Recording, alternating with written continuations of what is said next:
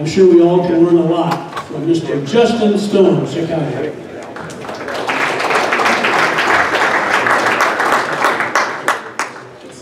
The baseball world's always a very, very interconnected world.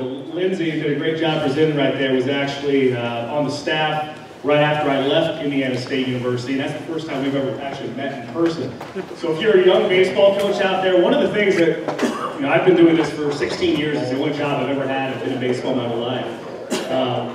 But it's really important, especially at a young age, to start making those connections, because you never know. The baseball world's so interconnected. You meet a guy at a convention like this, you see a face, 5 years later, you end up getting a job in college or pro ball. That's kind of how I got my start too. But what I am is I'm an efficiency expert. I have a master's degree in kinesiology that I combined with my baseball background. And really, the things that I've done is just question what we've learned as hitters. You know, 20 years ago we were playing, 30 years ago, and I didn't accept that as this is the way it has to be.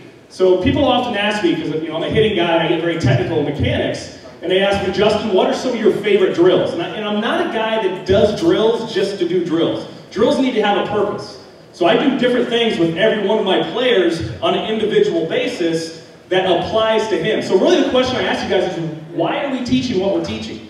And I think what we're going to bring up in the presentation is going to give you some good answers to that, and also some drills that will be effective addressing your kids' needs.